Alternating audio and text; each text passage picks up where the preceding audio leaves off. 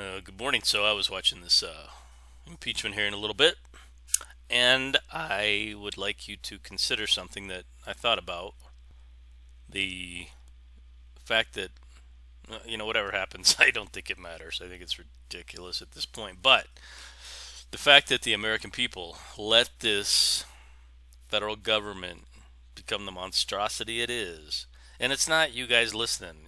This happened before you were born. So don't take it personally, and it's not your fault specifically.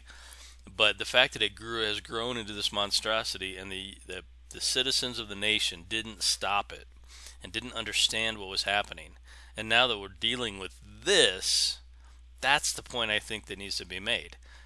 In reality terms of the once great republic, right now with all these lies and all these manipulators and all this stuff going on, the militia would go in there and just kick them all out and start over, and not a shot would be fired. We'd be just like, you're done. But we don't have that anymore.